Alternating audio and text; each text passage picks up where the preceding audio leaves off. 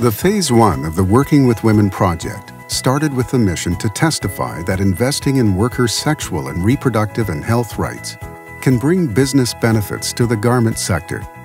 For the past 4 years since 2014, we implemented 10 inclusive business models in 20 garment factories.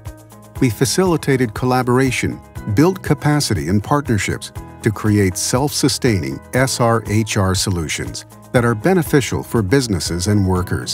Counselling আপার কাছে যাওয়ার পরে আমার মনটা অনেক হালকা হয়েছে। স্বামী স্ত্রীর মধ্যে ঝগড়া ছিল, এগুলো আমাকে সমাধান দিয়েছে। এখন আমি সুস্থ এবং শান্তিতে কাজ করতে পারতেছি। কোম্পানি থেকে আমি একটি কার্ড পাই, তখন আমি মাওনা সিটি হাসপাতালে যাই। ডাক্তারকে আমি সব কথা খুলে বলার পরে দিয়ে উনি আমার চিকিৎসা করলো। আমার কোনো টাকা পয়সা লাগে না, আমি এখন সম্পূর্ণ সুস্থ ভালো আছি, সুন্দর মতো কাজ করতে পারি।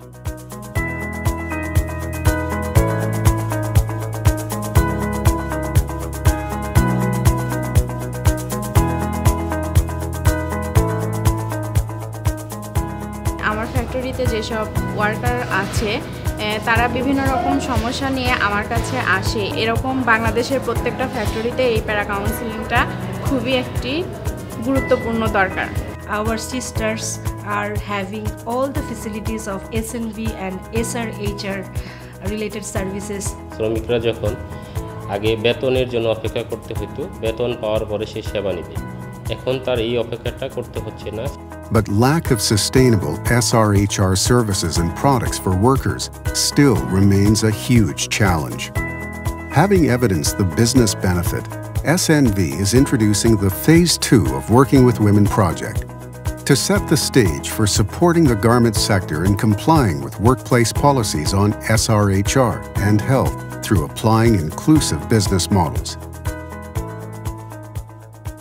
Inclusive business is about designing and implementing commercially viable business solutions for the benefit of beneficiaries. In the next phase of this project, we'll be focusing on the development of 3 business models working in 10 different factories. These are models that are focusing on generating evidence to demonstrate the impact of such inclusive business models in this sector.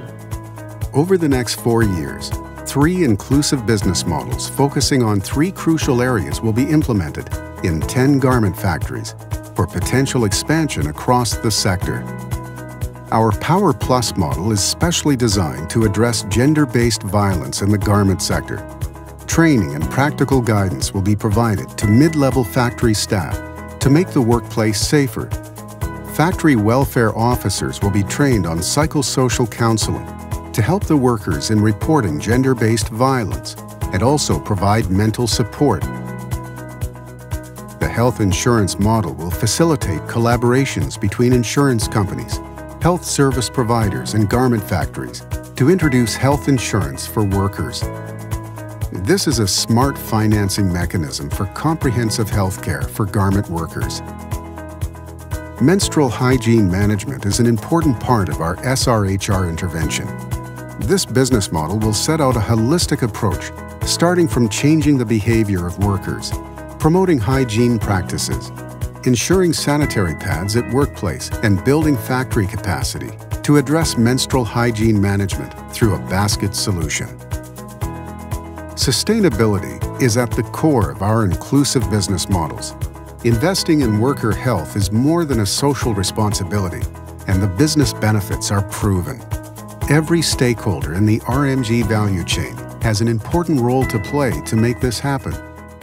There are many factories have already joined with this program, and I'm requesting all our BGU members and also from Dutch chamber. We have a bilateral chamber of a Dutch chamber. The member should join this thing and take care of their employees, and if we can take care of our employees properly, and it will be beneficiary for both of us. Change cannot take place in isolation. We believe expanding the inclusive business models in new factories and spreading the message of responsible business across the garment sector will make a big difference in the life of the garment workers.